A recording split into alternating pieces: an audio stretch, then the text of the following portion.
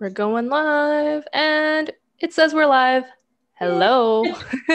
Hi, everyone. Welcome to another episode of Grad Chat from PhD Balance, where we talk about topics of grad school beyond academic research and that may be more difficult to talk about in our day-to-day. I'm your host, Faye Lynn, and I'm a PhD candidate in biochemistry at UCLA. If you like what you see here, check out the PhD Balance YouTube channel for more grad chats, and don't forget to subscribe for notifications about when we go live. So our topic today is navigating legal status during grad school, and I'm excited to welcome our guest, Sameera Nayak. Sameera is a PhD candidate in population health in the Bouvé College of Health Sciences and a graduate researcher at the Institute for Health Equity and Social Justice Research at Northeastern University. She has a background in clinical psychology, and she's a proud alumna of UCLA, and Columbia University. Her research is in social epidemiology, more specifically in the social and political determinants of health and health equities. And Sameera first came to the US in 2010 as an international student from India and has spent the last decade navigating the complicated US immigration system. So welcome, Sameera. How are you doing today? So good to be here. Definitely a little nervous, but thank you so much for inviting me. Yeah, I am so excited to talk to you because this is an especially important topic nowadays to touch upon, and for everyone who is not directly impacted about this to educate themselves and get a sense of some of the challenges that are happening with legal status, and when we're talking about international students, the international student experience. So one of the first questions that we have here is, what does it mean to maintain legal status during grad school? What makes this challenging for international students? Yeah, so I think when I think of legal status for international students, especially, it's the idea that when you come into the country on a student visa, and that's the perspective that I bring, it has a lot of restrictions. And when I first came here, I didn't realize that there were so many restrictions. So, one of the first things is that you can only work on campus. So you can only have campus jobs. You can only work 20 hours a week.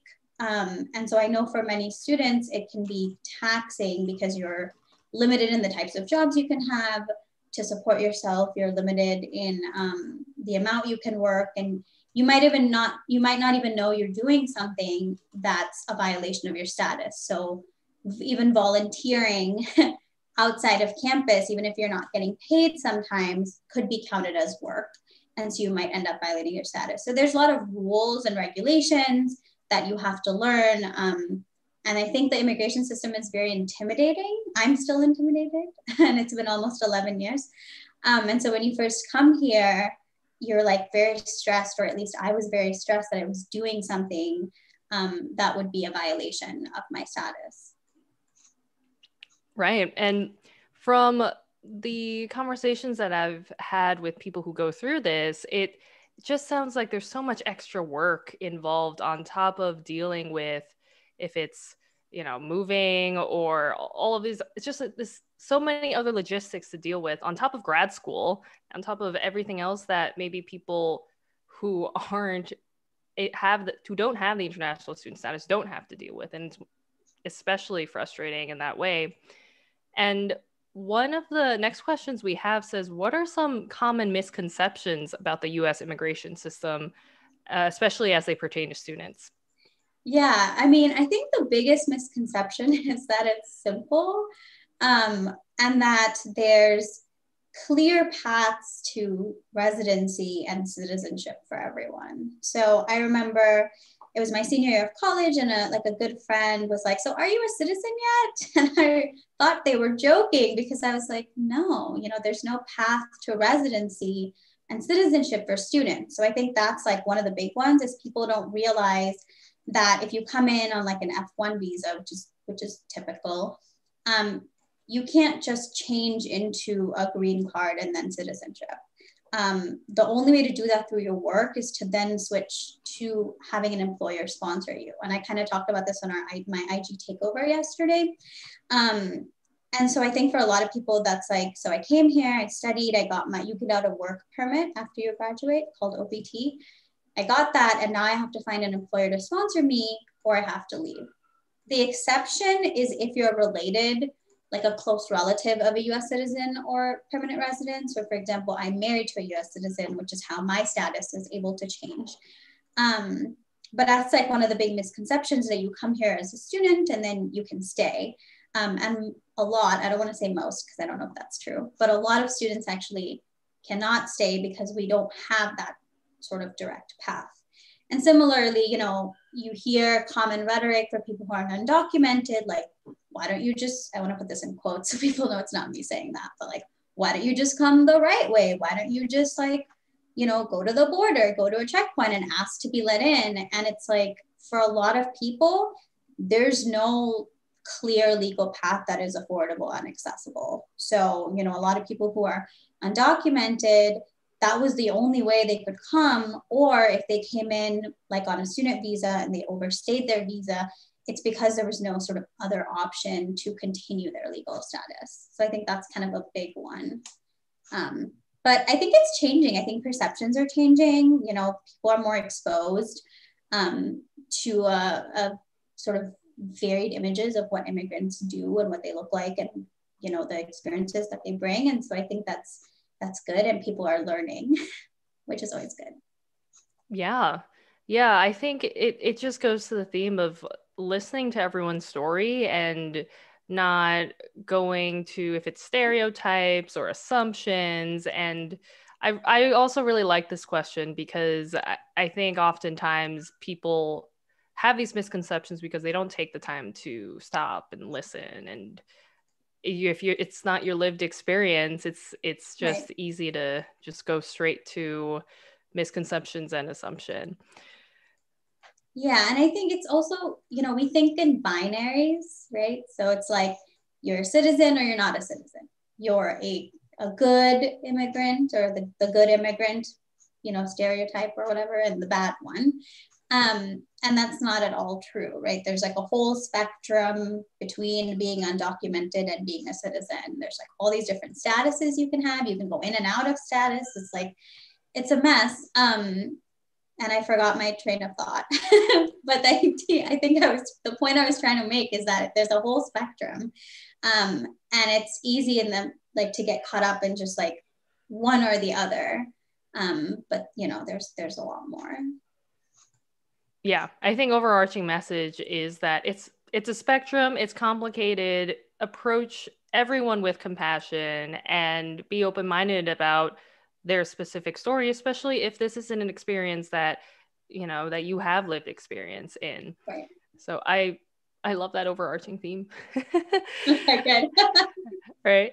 And then, so this is also something that's especially relevant given the very intense political climate that we've been going through. And this next question says, how does immigration impact mental health? Did that change for you during the Trump administration?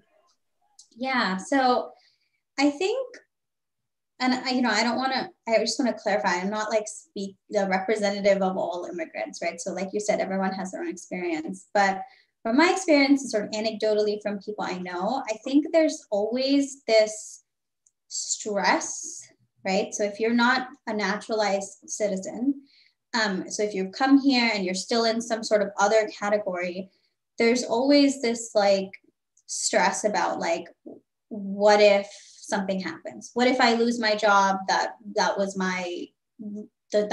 sponsoring me? Now I'll be deported. What if I'm undocumented people? Communities often have, you know, huge levels of stress. It's like, I don't want to go outside and drive because, you know, I saw a cop car, I'm using health services less. So there's this like uncertainty and there's a stress. And, you know, came in 2010, so during the Obama administration, and then I was like shocked when Trump was elected.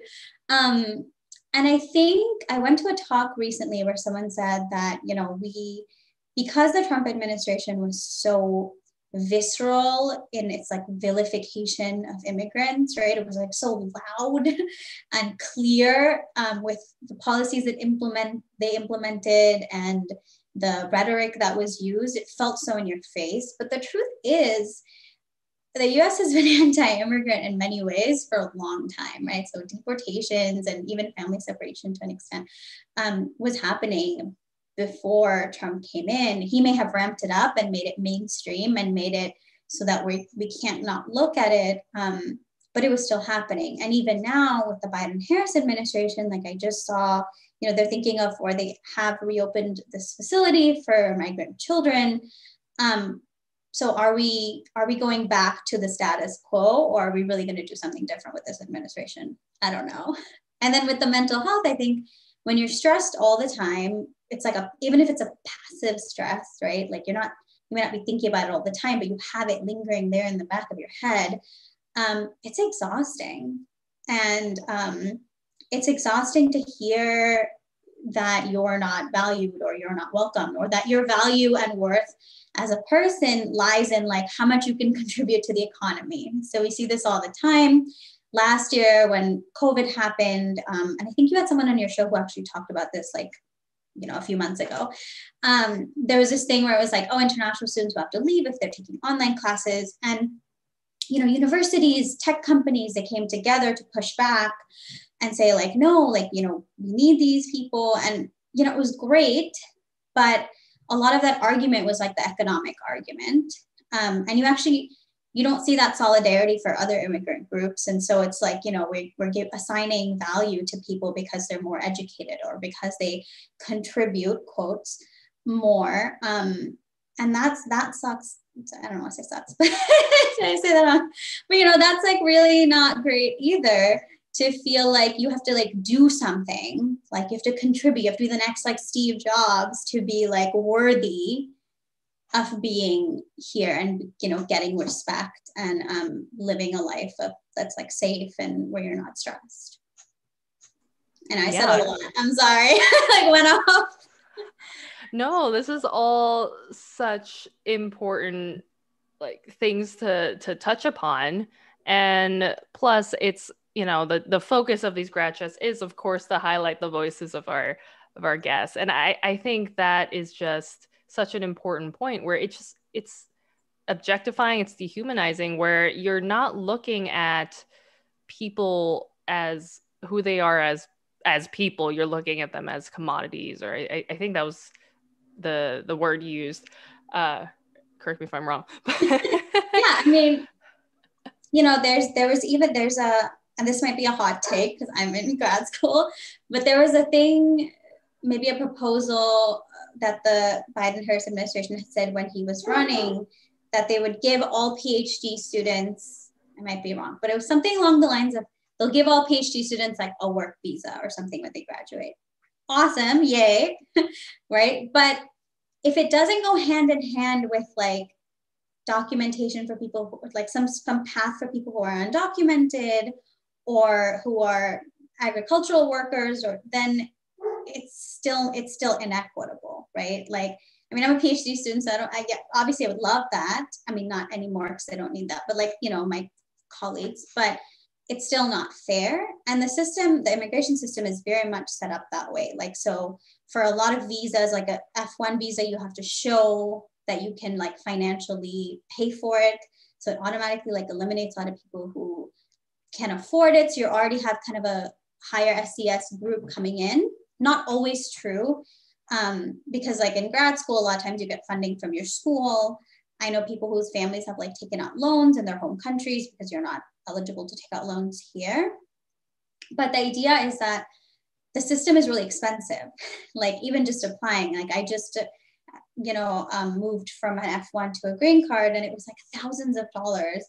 And that doesn't include the lawyer, which you don't have to have, but like, it's always better if you do, because it's like, my husband has an MD, have a master's, I'm in PhD school. And like, I was still like, God, these forms are kind of complicated. Like, what do they mean by that? So navigating the system itself is set up to be like really complicated. It favors people who speak English, who are more educated, and who have more money. And so I think like if we do have any immigration reform, it has to be equitable. We can't leave out people just because they're not like bringing in something that we think is worth something. Yeah, and this talk about the system also leads into this next question here that says, do you have any particular hopes that the Biden-Harris administration will do for immigration? Hopes, so many hopes. I mean, I would really like that, like something big. I don't know if it's possible, but definitely like just a few ideas, like pathways to residency and citizenship for people who are undocumented, not just dreamers, you know, people who are brought here as kids. One thing I learned about recently, which, you know, I'm embarrassed to say I didn't even know, was if you come, like if your parents are here on work visas and you come here as a child, you can actually age out, which might mean that you have been living in the US since you were like 3 years old, you reach, you know, 18 or 21, and then now you have to get an F1 visa, which puts you in the same category as like someone like me who spent the first 18 years of my life in India and then came here. So, you know, pathways there for people.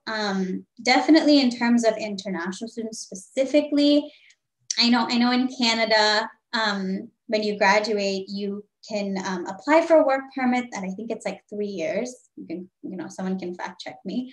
And there's a pathway to residency. So I think a pathway to residency is really important. Like for me personally, you know, it's 10 and a half years that I've been here. I've worked at US universities doing federally funded research.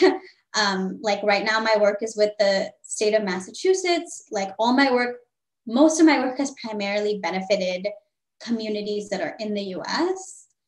And yet, like the only way that I was able to transition to a resident was because I got married, you know? And so that kind of made me feel like, do I not have worth and value through my work? That's like very much helping everyone here, but there was just no path that way. And I think a lot of amazing people are either not coming here. So international student admissions have been down in the last few years. They're going to other countries, or they're leaving because it's a very exclusionary climate. You know, why do you want to be somewhere where no one wants you? Right. Sorry. Briefly muted, but love Zoom. Yeah, and it's just I think it's so important to talk about these lived experiences, these feelings, because there is this whole bureaucratic aspect and then this mental health aspect and feelings of belonging and this exhaustion that comes with it that I think is so important for people to be aware of. And like it's great that to have you here and to share your experiences with us. And with that, I want to shift gears a little and kind of ask you about your story. So some of the questions we have here says, why did you choose to study in the US? Were you nervous about moving your whole life, especially at such a young age? Yeah, so I grew up in India, and going like abroad for an education was really important to my family. And to me. I grew up watching like reruns of old American TV shows, like always like maybe 1 year after they actually came out. And so I had this idolized view. And to be honest, and this is again maybe a hot take, back then it felt like it was either the US or the UK. Like those are kind of the two big places. And the UK has an education system that I didn't love back then. The US has more flexibility. I could apply undeclared because I was like, I don't know what I'm going to do. I actually applied to schools by looking at their websites. I remember Northwestern had like a purple website, and I was like, oh, this is a really nice looking website, right? There's no social media. Like maybe there's Facebook, but like no Instagram, no Snapchat, none of like, you didn't really have access to see like what people, like what it's like being there. And so I chose it because I thought it was the best. And controversial, I don't know if it is the best anymore, or if it even was the best there, or like movies and TV shows have just sold you the idea that, you know, of American exceptionalism. I was excited. I was definitely nervous. So UCLA, since you're there, but as a grad student. They have orientation that runs for like weeks because there's so many new students. So my orientation week was in August, but we didn't start till like September. And my parents couldn't get that much time off work. So I actually came on my own. And there was like another family whose kid was also going. So I kind of traveled with them. And I was really trying to be mature about it. Like, oh, okay, bye mom, bye dad, like at the airport. And they were gonna move me into the dorms in like a month. But then I called my mom from the plane, like crying. And I felt so bad later because apparently she was like up all night, like waiting for me to land. But I was like, why did you come with me? Like, so yes, it was terrifying. But I also had a lot of advantages. We speak English at home and I had an all English education. So there's no language barrier, which is huge, right? Like that's one of the main things that I think can be so isolating. And I had traveled to the US before. I had binged watched like Gilmore Girls, Friends, the OC, Gossip Girl. I was like, I got this. I'm like, it's gonna be great. So, you know, it was great. And I like settled in and there's like a couple of close friends that they're still like my closest friends that I met in the dorms at UCLA. But I don't think the university prepared me. And another hot take, I've been at 3 universities now, and neither of them, I think, do a very good job of preparing international students for what it's going to be like. And maybe this is totally, I don't know if this is true, but maybe that's because the people who staff them are often not international students. So they have an idea of what they think you need and want, but they've never been there, so they don't actually know what you need and want. You're muted. Hi. Hello, everybody. Unmute. Welcome to virtual life. Hello. Okay.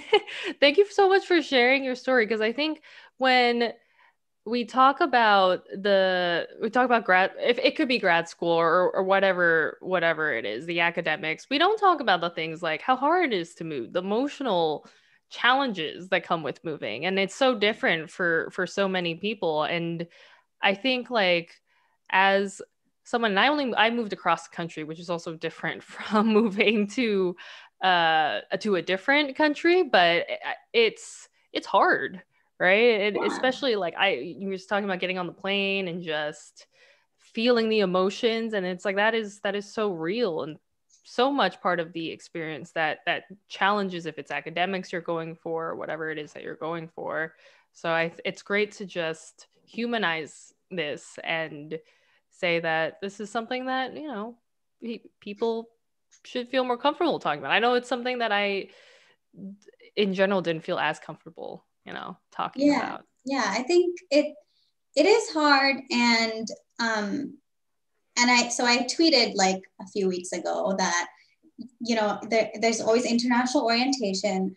The sun's coming out, it's like on my face, where they tell you like, you know, how to maintain status, but there's always like a component of like how to assimilate. That's not what they call it, but it's like how to make polite conversation. You know, Americans like to talk about the weather, like, you know, always smile, shake hands, like all these things. But there's never an equivalent for the American, like domestic students, for how to interact with people of other cultures. And like, that was something that, so I tweeted about that recently. And I was like, you know, you should have an accompanying class because we're all students of your university. So, you know, you need to tell people, like some of the American students need a little tutorial on how to interact with someone from another country, because there's just so much, or I mean, maybe it's different now, but in 2010, like there was so much ignorance, you know, and there's people saying like, making assumptions about you, assumptions about why you're here, what your background is. And that can be very isolating if you're not, you know, prepared for it. You're not prepared for the fact that, you know, you're now racialized within the American context, right? So you might have just been, I'll just use my own example, like you're just an Indian person in India, everybody's Indian, you know, and then you come here, now you're a brown Indian person in the US context. it's a different experience. Like you have all these stereotypes shoved on you that you don't identify with.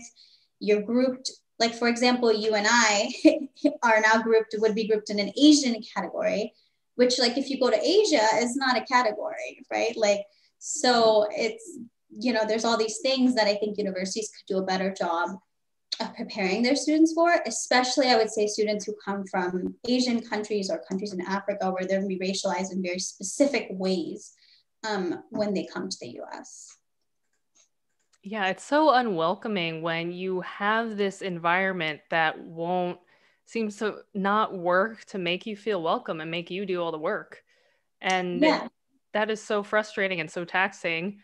And I think it leads into this next question that says, if you want to elaborate a bit more on how do universities succeed or fail in preparing international students for the immigrant experience in the US?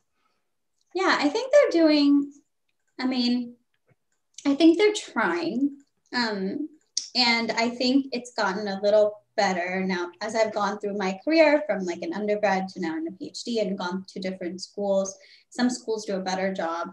But I think the main sort of issue is a lot of the focus is on like homesickness, which, obviously you get homesick. I still get homesick. But I think they should be more honest with students about like what it's going to be like. And, obviously universities are trying to sell you an education, right? Like they want you to come. So they have to strike the balance between like not scaring you off, but I think also being more realistic about, I'm thinking of someone I know who was a physician, and I just for privacy's sake, I'll say a country in Africa, very successful when they came here and they said, now I'm an African-American person and I'm seen in a certain way. And now I have to experience, I'm experiencing racism in a way that I wasn't prepared for. They were a graduate student at the time.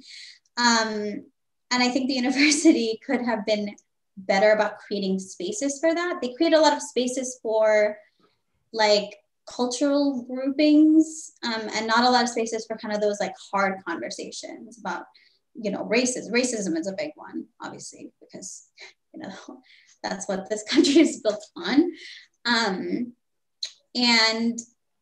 this idea of being excluded and like isolation, I think, because there is, it's not just with the language barrier, it's just like, you don't have the same pop culture references. You don't have the same interest in American sports. So there's all these like things that people congregate around that you may not relate to, and that can be very isolating. So then you're like, okay, either I have to start taking an interest in football, or I have to try to find my own niche, and it can be hard to find your own niche. Yeah, and it's just it's frustrating where people who benefit from the system are unwilling to put in the work to support other people and burden them with that, right? Right. And it's just, I think it's especially with the political climate and everything that's going on. I think that's always been a topic, but like with all the events, I think it's really come to the forefront and something we really need to work on. If you're at a place of privilege, educate yourself, put in some work, because like any system that is going to oppress or treat other people unfairly, benefiting from that is just so distasteful. Right. And it's like, it's not my job to educate you on this topic, right? And that's what happens a lot for international students. I feel like you come here and then like you're educating people. And some of the things I heard when I first moved here, I was like, are you joking? Like, because Google exists. So like, you can't honestly think that that's true. But then it's like, you become like this cultural representative, which you also don't want to be. Like, I don't speak for all Indian people. My experience is not all Indian people. And I don't want to be a representative for, the second largest country in the world. But then that's what you end up like becoming in a way. Right. There are so many layers to the whole situation. Yeah. And I mean, I think overarching themes is that there are people who need to put in more effort and there are people who need to listen. And it's because it is really a challenging environment to be in if, we're talking about international student experience today, but like some of the experiences of people with varying identities, take the time to listen to them and how the environment is impacting them. And one of these questions here asks you, what made you decide to pursue public health and focus on immigration and mental health? Do you think your personal experiences help with your research? Yeah, so it's interesting how I moved into immigration, because I have my background in clinical psychology. I thought I was going to go to school for clinical psychology and be a therapist. And then, I did some work, like direct service work. And, I have so much admiration for people who do that, because it's really hard. And I realized that, it's not really a path for me. And so even when I started my PhD, I went into public health because public health, a lot of it is about like systems and structures. So, you're taking a step back, you're thinking like, what policy can we implement? We're thinking about populations and groups of people and how to improve their health. And so when I went in, I was like, okay, I've come from clinical psych, I'll go into mental health. It's a natural segue. And I still actually work in mental health research, like that's part of my stipend and work for the university. But, in the last 4 years, I started my PhD in 2017, when, the Trump administration had sort of just begun, and we had the first Muslim ban, which like I didn't think was going to last, and then did it and it expanded. And I was like so stressed, all the time, like laying in bed thinking about immigration so much. And I'm in like a very secure, privileged position. Like I was in a legal status that, the PhD was like 7 years. They had the paperwork set up for 7 years of like legal status. I'm educated, I come from a position of relative privilege. And so I'm like, I'm so stressed all the time. I feel like I'm going to get an ulcer. What is it like for all the different identities? Like, what is it like when you're undocumented? And, I started reading up about it, obviously, because I'm in grad school. And I read a few papers and I was like, wow, there's a lot of people who have been asking these exact questions, and they found some like stunning effects on like your mental health, on women's physical health, as a result of, immigration enforcement, immigration policies. And, I just felt so passionately about it because I was connected to it. I like switched my whole line of research like 2 years into my PhD, which is, pretty, a pretty big thing to do. But I always think if you have a personal experience to something, you're asking better questions. And I went to a talk recently where there was this amazing nugget of wisdom, and I can't remember who said it, but it's not mine, where they said like a lot of immigration research has been through this like Western white gaze of like what you think. And we need more people to be doing the research who've been in different types of immigrant positions to be asking those questions, because you have a totally different lens. And so that's kind of how I ended up in the immigration research sphere. That's so cool. You're doing awesome work, by the way. I'm trying. Yeah. And I think it's also really valuable to approach this topic in a more research-oriented perspective and present things that way and ask those questions, because I think oftentimes people, for some reason, respond more to that. I mean, I'm not saying that like either. Yeah. No, it's true.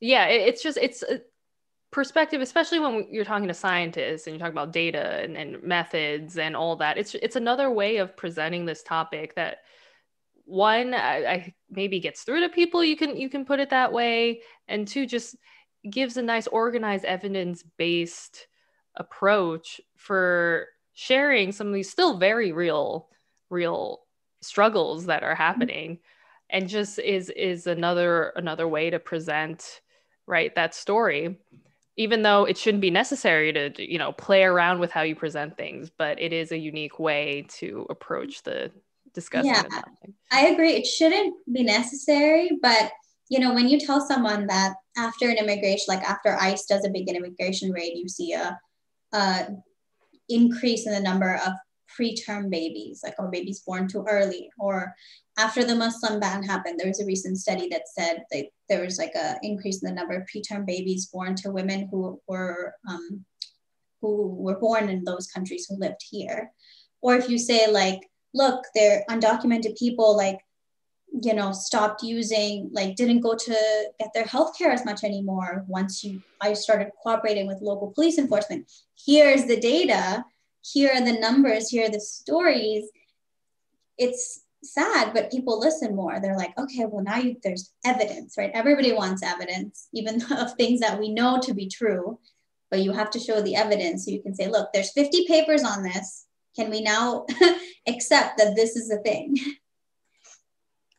Exactly.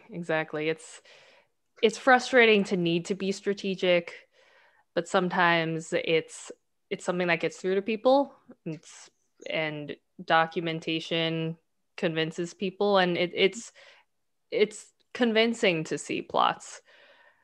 So it's all, there's so many things. Yes. Sorry, I feel like I've answered every question with like 5 other different trains of thought. No, and I think it's what these grad chats are for, just getting at so many layers of different stories, how everyone can go through varying challenges. Even, you know, we talked about under the international student status, it's a whole spectrum of different types of experiences, and there's so many things to talk about. Right. And with that, we are running out of time for this grad chat. But Sameera, if there's anything in addition that you want to just leave our audience with, or anything that we didn't cover, anything that comes to mind for you? Just that immigrants are a very heterogeneous group, you know, different statuses, different backgrounds, even international students. So just for us to always remember that, and not to, you know, box everyone into just one box because we have the immigrant label. I think that's a great, yeah, that's a great message. Just, you know, take the time to listen to everyone's story and challenges. And there's always going to be stereotypes. There's always going to be assumptions that exist, but please take the time to listen to everyone. And this has been so great. Thank you so much. So much for having me. Yeah, Sameera, it's been amazing talking to you. If you are tuning in for the first time, this is Grad Chat from PhD Balance, where we talk to so many different people about so many things about not research.